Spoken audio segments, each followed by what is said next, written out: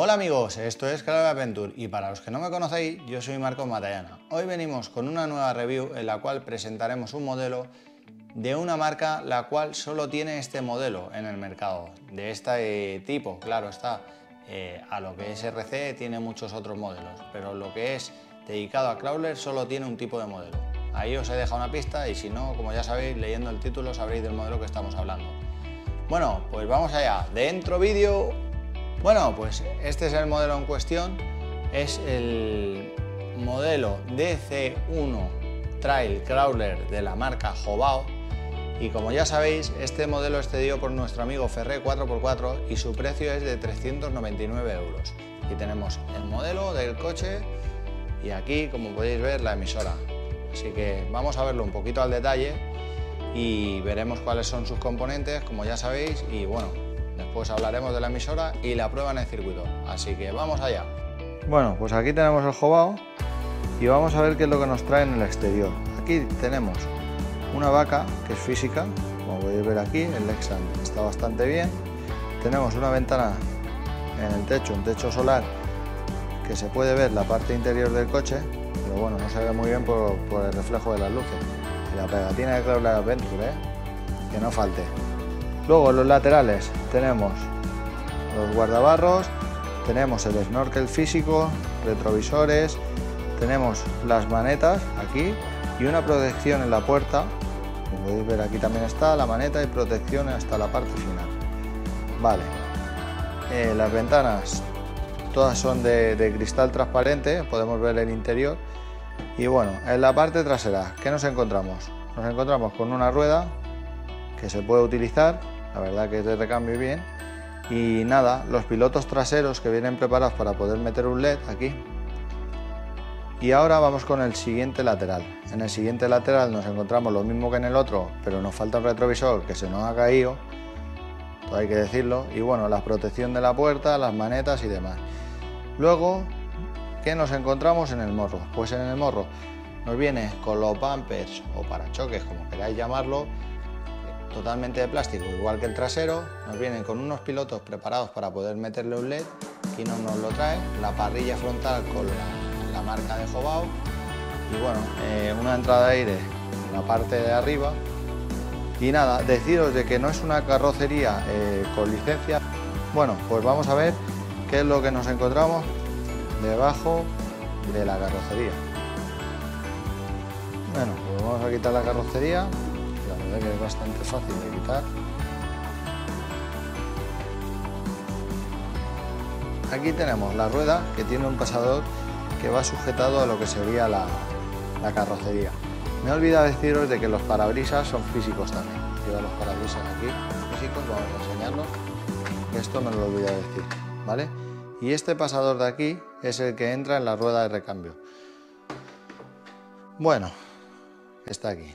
Aquí nos encontramos con las torretas, nos encontramos con el soporte de batería, nos encontramos con una antena que un poco más, y si la ponen un poquito más larga, llega hasta el mando, porque la verdad que no sé si tiene 30 centímetros o así, pero bueno, aquí podéis ver. Si os quedáis sin batería, siempre la podéis sacar y jugar a espadachín, porque no veas. Bueno, el soporte de batería lo tenemos aquí y nos encontramos con lo que viene siendo el variador, que es un 1060 60 amperios. Aquí nos encontramos con el servo de velocidad, porque este trae dos velocidades. Nos encontramos lo que viene siendo la transmisión, que es en aluminio. Aquí tenemos el receptor, que es de 3 canales, y bueno, parte de la transmisión está aquí también. Y aquí tenemos un motor 550-27T, ¿vale? De la marca Hobao. Y luego nos encontramos con un servo metálico que está aquí de 18 kilos. Vamos a ver el lateral. En los laterales nos encontramos unas suspensiones que son totalmente de aluminio, lo que la verdad que son durísimas, pero durísimas, e incluso la de delante llega a hacer ruido. Luego nos encontramos con una llanta 1.9 con unos neumáticos de la marca Hobao, propias de la marca, y bueno, neumático funciona bastante bien. El dibujo es bastante raro, pero bueno, la verdad es que da resultado en el circuito. Luego nos encontramos con unos links metálicos que se ven por aquí, ahora los mostraremos en la parte inferior.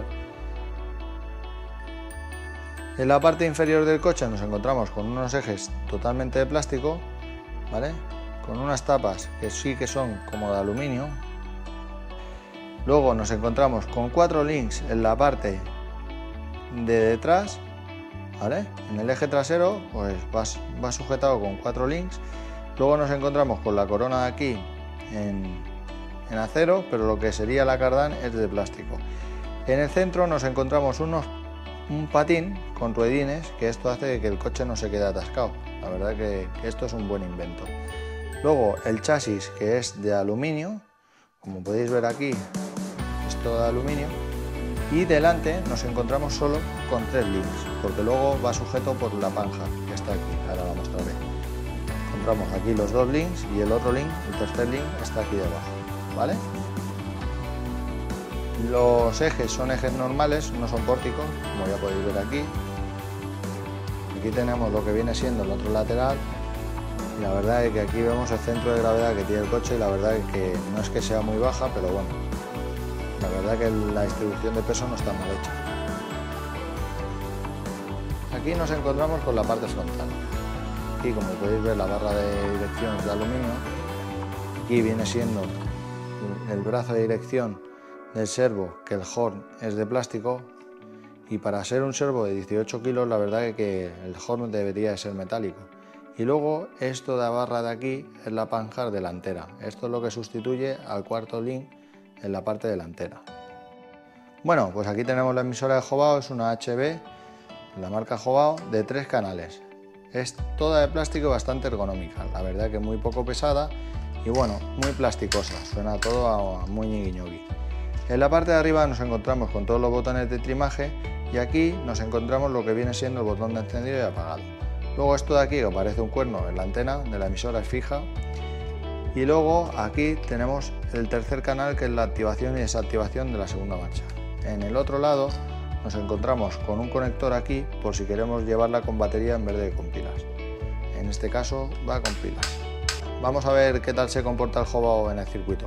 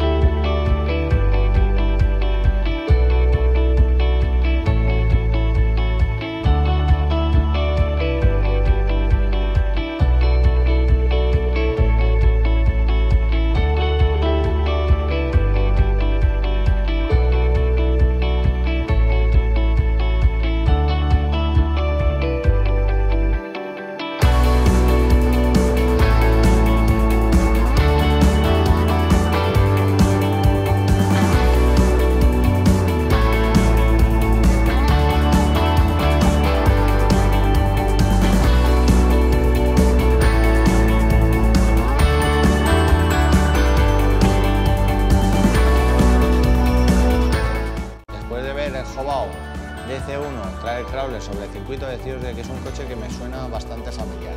¿Por qué? Porque me recuerda mucho a lo que viene siendo el Traxxas TRX4F. Deciros de que este es de batalla 313, deciros de que lleva un 550 27T, que lleva un servo de 18 kilos metálico con cajón de plástico. Las ruedas, la verdad que funcionan bastante bien, la carrocería es súper bonita, pero sí que tengo que decir de que la suspensión es súper dura, hace un ruido que no me gusta nada y le da un comportamiento al coche que no es el suyo. Como ya he dicho, es un coche que se parece bastante al TRX4 Defender, pero tiene varias diferencias. Una es el precio, que este vale 399 euros, el Defender vale 549. Deciros de que este no lleva bloqueo diferencial delantero y trasero, pero sí lleva lo que viene siendo la doble velocidad. Deciros de que este es batalla 313 y el Defender es 324. Por lo demás, pues bueno, es un coche que la verdad está más que justificado el precio que tiene. Bueno, y ahora, como ya sabéis, pediros que os suscribáis al canal, deis un like y nos vemos en el siguiente vídeo.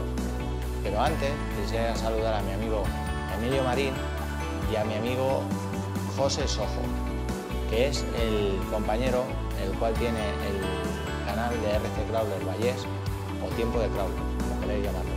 Así que un fuerte abrazo a los dos, os dejo las tomas falsas. Nos vemos en el siguiente vídeo, amigos. Muchísimas gracias.